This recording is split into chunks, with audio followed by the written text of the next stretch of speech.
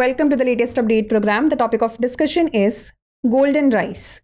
Recently, the Court of Appeals of the Philippines revoked biosafety permits for commercial propagation of genetically modified golden rice and Bt eggplant. Golden rice is a variety of rice that is genetically engineered to biosynthesize beta-carotene to vitamin A. It is intended to combat vitamin A deficiency. Beta-carotene is a pigment that is responsible for the orange coloration of carrots and other plants, giving the rice its distinctive golden hue. Vitamin A is a fat-soluble vitamin that is naturally present in many foods such as carrots, sweet potatoes, salmon, and red and yellow bell peppers. It is an essential nutrient for the human body. It is important for vision, metabolism and cell development, healthy immune system and reproductive system, growth and development.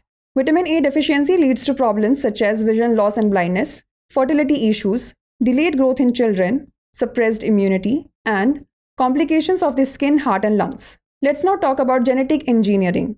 Genetic engineering involves the use of technologies which are used to manipulate, modify, and alter the genetic makeup of an organism. The tools include CRISPR-Cas9, TALENs, and ZFNs. It has several applications in agriculture, medicine, research, and industry.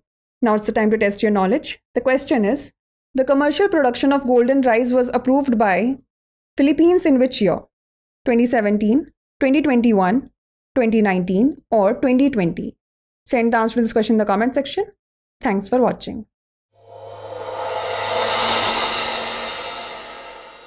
For more informative content, like, share and subscribe, and do not forget to press the bell icon to get the notifications.